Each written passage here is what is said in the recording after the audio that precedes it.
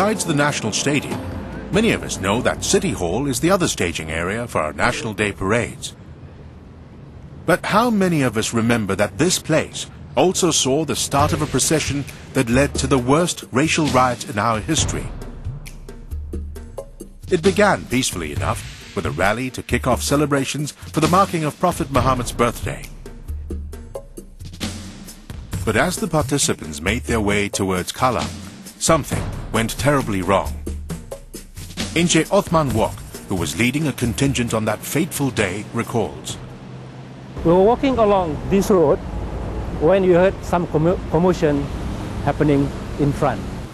I saw people were chasing each other, and not far near me there was a Chinese old man who was assaulted by some young Malays. I led the boys to those steps and asked them to sit down just in front of the door. I told them to throw away the flags and the buntings and to sit down there. Then I went into the building. Fortunately, there was a telephone still in working order. So I phoned the Prime Minister, Lee Kuan Yew, and told him what had happened. But by then, the fighting had already started, with Malays and Chinese attacking each other. The violence had quickly spread from Kalang to Geylang and then to other parts of the island. And one person who had a close shave was Haji Aliman, who was driving home from work that day. Bila sampai ke Victoria Street, saya nampak beberapa orang pemuda Cina dengan batang cangkul, dengan parang, dengan apa mencari orang Melayu di dalam bas atau dalam teksi. Ya? Jauh lagi saya tukar program kereta saya, radio seperti kereta saya dari program Melayu ke program Mandarin. Tiba-tiba saya dapat itu, inspirasi, saya tukar. Jadi bila saya jalan perlahan-lahan sampai ke pemuda-pemuda itu, mereka tahan saya. Mereka fikir saya orang Cina kerana wajah saya seperti orang Cina. Jadi mereka tanya saya dalam bahasa Hokkien. Oleh kerana saya tidak begitu fasih dalam bahasa Hokkien, saya jawab dalam bahasa Cantonese. So mereka tanya saya, "Li ai kitolok." So saya jawab dalam bahasa Cantonese, "Ngoi fan okay." Then hai pin si, le hai pin si chi, tinggal di mana? Saya jawab, "Ngohai Jalan Sultan Ci." Dan mereka kata lagi, "I move on okay lah, hutom Malayan ta thong yan lah."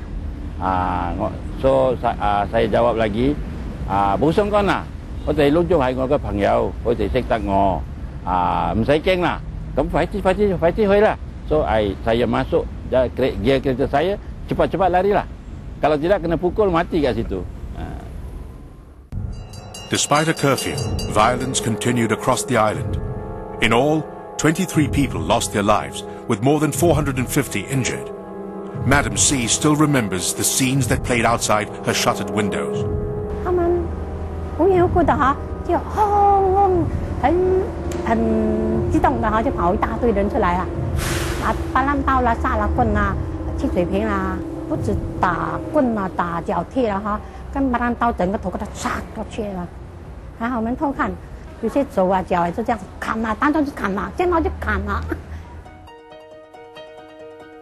Suspicion and fear hung heavily in the air. A lot of hard work had to be put in to ease the tension after the riots. In the kampongs, the Chinese and Malay families who have been living side by side as neighbors for decades, protected each other during the riots. Well, this was very good, but still, I think at that time there was still a little bit of fear between the two communities. A few weeks before the racial riots, Malaysian politicians had told the Malay community here that they were denied their rights and privileges. Kami orang-orang Melayu di Singapura, we Malays in Singapore have for a very long time been suppressed and oppressed. No force in this world can trample us down. Not one Lee Kuan Yew, 1,000 Lee Kuan Yew, we finished them all. The speeches stirred up emotions, and it didn't take much to provoke a riot, which was exactly what happened. The lessons that we learned was that we have to build up social cohesion, which is very important. And we have to maintain our racial harmony among our multiracial population. And we should not allow others to play on these very sensitive issues of race and religion.